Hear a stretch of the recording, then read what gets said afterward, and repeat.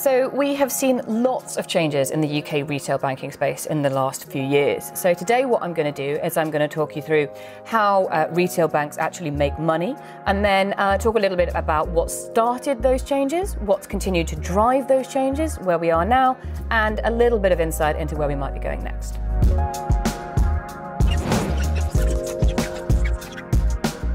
So first things first, I'm going to explain how banks make money, and that's by a system called fractional reserve banking. So let's start off with bank number one. Here we go. This is not a pretty picture, but you get the picture. So there's bank one. We also need bank two, because none of this works in isolation. You also need some people. So let's have person A over here. Now, what do you do when you go to the bank? Well, you can do two things. One thing is to take your money to the bank and to deposit your money there. So this person A, is going to put £1,000 in the bank. The person A walks away. They're very happy. The bank is holding their money safe as far as they're concerned. But the bank isn't necessarily holding its money, because sitting on that money doesn't do much good for the bank.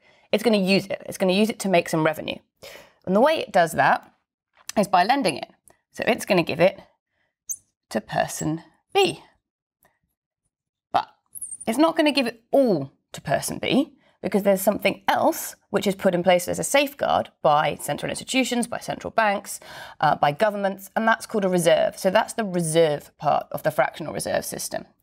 So we have our reserve up here. And how much that reserve is really depends on the country in question, the governing bodies, the economy. It can change, totally depending on what's happening elsewhere. Coronavirus probably having an impact on fractional reserve banking at this point. But this £1,000 will be lent out to person B. And as I said, they won't give them the whole amount. So let's say they give them £900. And £100 goes into the reserve. Great. So at this point, we've got money going in, money coming out, two of the most central functions of banking, but you might have spotted that nobody's actually making any money on this yet. Well, that comes in the next bit. So person B is going to go down and they're going to put their money in their own bank down here. They're going to pay that £900 in. And then, bank number two is going to do the same thing. It's going to put some money to its reserve. Oops, if I can spell reserve, that is. And then it's probably going to lend some more money to a different person. So this is how money is moving through the system.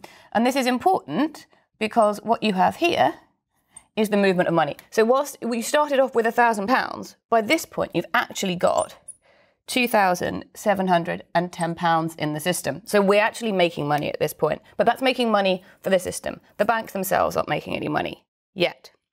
That comes in from the interest income bit. So fractional reserve banking works like this, and then building on top of that system, the banks make money, which is called interest income. So this is where we have to introduce more people into the system. But let's say this person has put £1,000 in, and the bank has lent £900 to person B. Now, at some point, person B is going to have to pay that money back. They don't just get to walk away, put it in the bank down here and forget about it, happy days. So when it comes to paying that money back, they withdraw it from this bank and they pay it back to bank number one, but they're going to have to pay that back with interest. We all know about interest. So let's say that we've got a borrowing interest rate of 25%. So this person is going to be paying back to the bank £1,225. It would help if I could do my maths. So that's with an interest rate of 25% down here.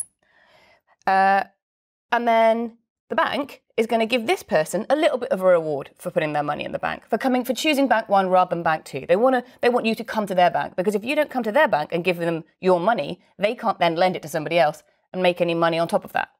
So they're going to give person A their money back with a little bit more when person A wants to come to take it out.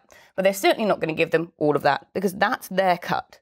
So what they're going to do is pay person A probably more like, although this is quite optimistic in the current environment as I'm recording this, 2.5%.